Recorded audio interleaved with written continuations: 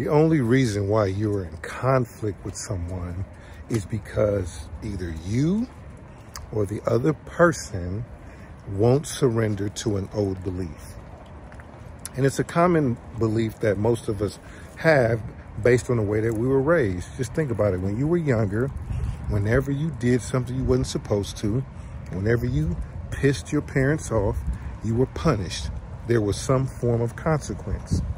Well, what happens is that as we get older, we believe now that if somebody does us wrong in any way, they must be punished. They must have a consequence. So what that does, it doesn't leave room to seek understanding, because you have an old belief system that automatically activates discipline.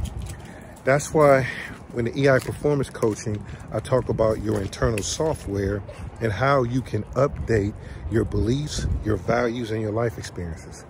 If you want to know how to wiggle about a conflict quickly, make sure you get that new interactive workbook, EI Performance Coaching, that's available now.